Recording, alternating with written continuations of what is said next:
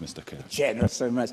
And I saw what the presiding officer did there, boom, boom, on the extra time in this debate. Well done, presiding officer. My goodness me. We started off by talking about how we're going to be united about football and then spent the next 15, 16 minutes creating division where there doesn't need to be division. I mean, that was the speech. That was the speech that was going to be given to the previous motion. But they couldn't be bothered to update it, so they gave the old speech instead. It's ridiculous, frankly, that the Minister couldn't actually live up to her opening paragraph about the fact this is something that can unite it. And this is a rare privilege for me as a backbencher now to respond to a government motion in this Parliament. So some first reflections on football, Scottish football in the last week. Tuesday was only a friendly. And as Steve Clarke said, sometimes you need to take your medicine. The men's team will come back stronger because what's being achieved right now by Steve Clarke and the Scotland men's team is truly exciting to watch.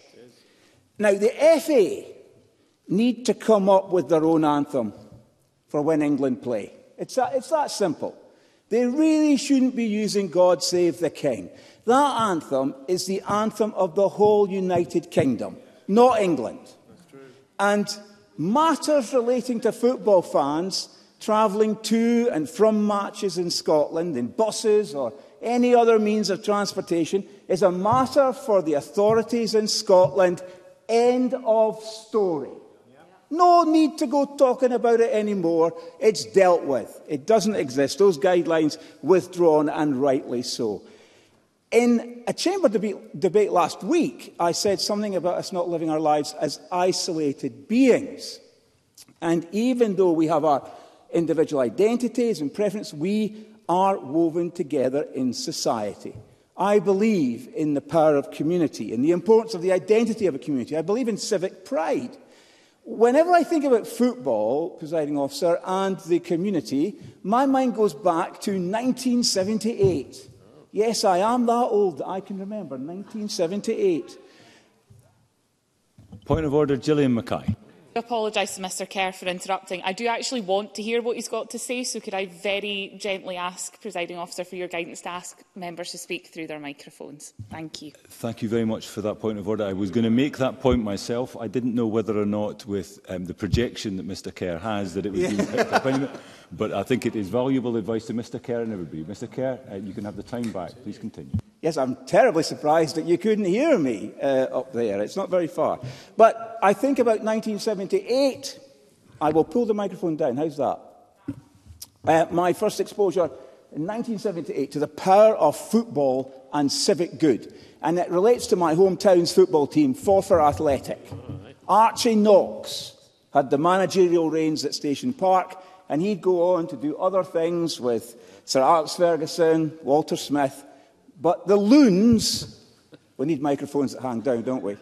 That's just another suggestion. But the Loons had reached the semi-final of the League Cup, presiding officer. They were to play Rangers, the mighty Glasgow Rangers, the Rangers of Jock Wallace, John Gregg, Derek Johnson, Davy Cooper. And the game was supposed to take place in the November of the year before, but bad weather had forced it to be played on a Monday night in February 1978. There was a huge build-up to the game. And I think that the whole population of Forfar travelled to Glasgow, to Hampden Park for the match. And we were bursting with pride. Pride in the team, pride in the town. And as I remember, even Forfar's Rangers supporters had got behind Forfar Athletic. On the night itself, the part-time players of Forfar Athletic took the mighty Glasgow Rangers to extra time. I suppose, realistically speaking, the result was inevitable, but you can dream. And that night, even though we were defeated, we all floated home to Forfar because it was a dream fulfilled. We, and I emphasise we, had nearly caused a football sensation, and the we being the team and the people of Forfar. And what hasn't changed since 1978, presiding officer, is the profound significance of football clubs to communities and the positive impact they can have. And it's my belief in community that leads me to urge caution against one-size-fits-all policies that neglect the importance of individuals within the wider context of a community. Politicians should empower the people, not instruct. People are agents, not objects. And football clubs remind us of this by serving individual needs while bringing communities together. And for young people, football clubs inspire dreams, dreams of playing. For working people, they offer 90-minute escape from life's stresses. Football brings people together, promotes intergenerational companionship, strengthens family bonds. It creates cherished memories. For me, growing up, it was about going to Station Park with my dad, complete with the half-time Forfar Bridie, and later taking my daughter and sons to the football. Those who have not partaken of a Forfar Bridie have missed out on one of life's great culinary delights. So I just urge my colleagues to try Bridies. These family outings that I'm describing, Presiding Officer, resonate across our nation. And we should be mindful as policymakers and lawmakers about what will strengthen and give support to the institution of the family. Communitarian identity cannot be imposed from above. It happens when local people come together and act voluntarily, and football plays a powerful role in bringing communities together. Its impact extends beyond the stadium, as fans gather in pubs and cafes before and after games, supporting local businesses. And football can combat the blight of loneliness. We don't speak enough about loneliness in this Parliament, because I believe it's one of the biggest silent killers in our society. Isolation and loneliness. And football brings people together. Football clubs increasingly as well offer work experience to young people, especially in the realms of social media and marketing, and creates and lays career pathways that many go on to follow. Through charity work, football clubs support vulnerable community members and global causes. And whilst there are numerous examples in central Scotland that I would like to draw on, I want to bring the Chamber's attention to the work being done by East Stirling Football Club, who have recently announced their Ecovision, a project which aims to make the club carbon neutral by 2035. This season alone, East Stirling are offsetting carbon emissions from all away game travelling, planting a tree for every 10 programmes sold at home games, and using recycled materials for all new goods sold. And at the heart of East Stirlingshire's project is sustainability. But sadly, for many football clubs across the country, financial sustainability is becoming more difficult.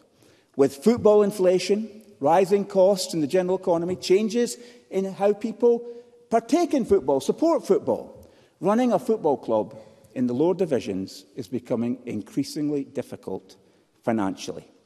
But because of the societal benefits, the society benefits that local football clubs create, this Parliament, I think, has a duty to explore the ways in which we can get behind our local football clubs.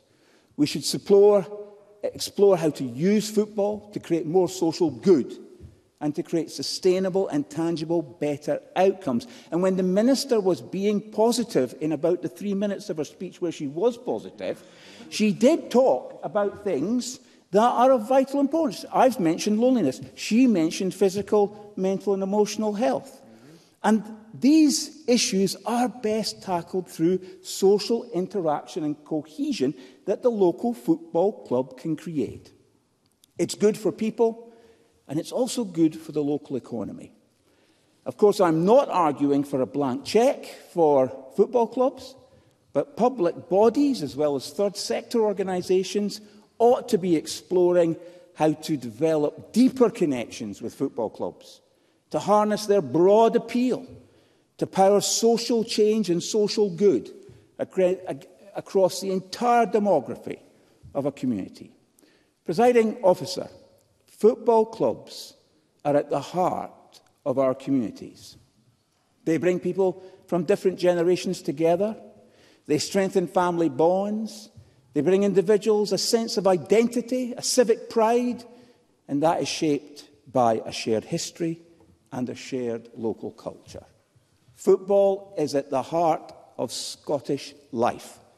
And we in this Parliament should recognise and encourage the creative and positive reach of Scottish football.